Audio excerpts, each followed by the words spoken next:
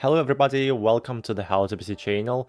In today's short YouTube video, I'm going to be showing you how to make Zen your default browser. So it's pretty easy. All you have to do is go to settings. To open settings, let's click on the gear icon at the top left. Okay, and now on the sidebar, click on General. And here at the top, you can see that now Zen browser isn't my default browser.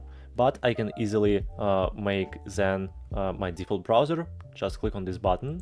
And now I'm in Windows settings. And the last thing you need to do is click on Set Default. Make Zen browser your default browser. Click on this button. And that's all. And now if you try to open a file, for example, .html or .htm, this file will be opened with Zen browser.